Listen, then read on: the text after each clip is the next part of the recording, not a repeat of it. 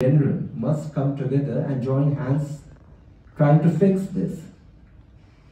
The policymakers must try to bring a degree of accountability in the education imparted by teachers in schools. Regular training courses must be conducted for teachers to keep them updated with the latest curricula.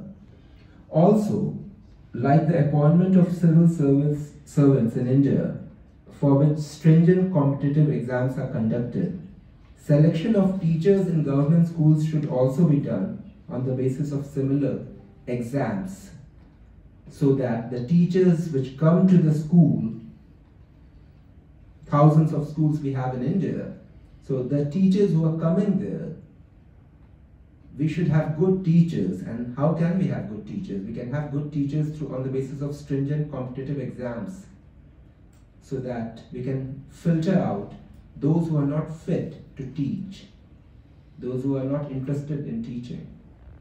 And for those, we should have good people for whom teaching is actually not just the source to earn money, but something more.